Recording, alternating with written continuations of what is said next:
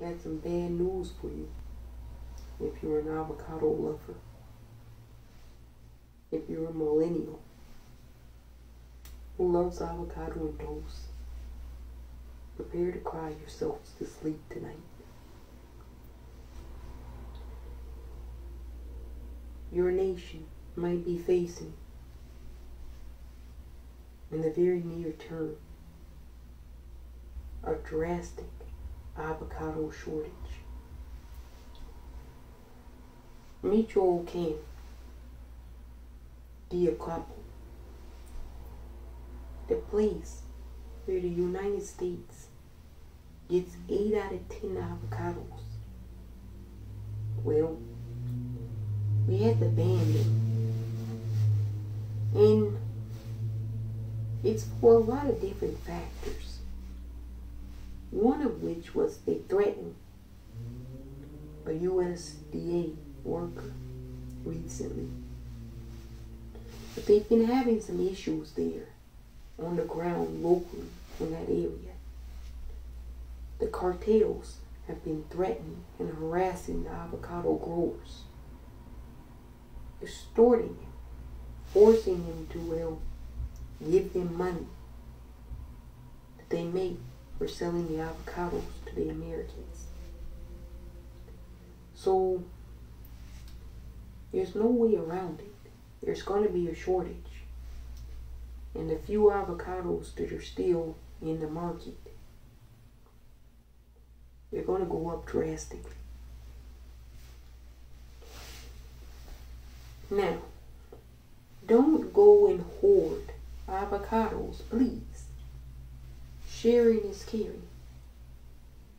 Get you enough avocados for a week, and then leave some for other people. You know that some people are so greedy. The moment they hear shortage, they have to get all the avocados and leave none for nobody else. And that's what causes conflict. You see it all the time. You saw it with the toilet paper in 2020. Somebody would have their whole shopping cart full of all the toilet paper. There's no more in the store. And this individual, or the individuals that do this, they'll go and sell it online for a drastically marked up price. No. Take what you need with the avocados and leave the rest for somebody else. Let's not fight over avocados now. We all love avocados. It's going to be painful if you're a millennial. You grew up on avocados and toast. That's the quintessential millennial meal. Breakfast, brunch, dinner, snack. Hopefully the market is back online soon. Hopefully. But I wanted to bring that news to you so you don't get shocked and you don't see any avocados in the store. You don't think that, you don't think the worst.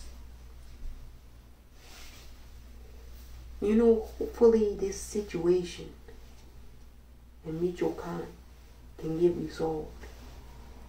The cartels, you gotta leave the growers alone of the avocados. They already don't make that much money. It's not like the United States or any country that they sell the avocados to really pay them what the avocados are worth. No. So, this extortion of small farmers, you gotta stop that. And to the consumers, the restaurants who use avocados, try not to waste as much. A lot of shit goes to waste. Now you gotta think about what you do.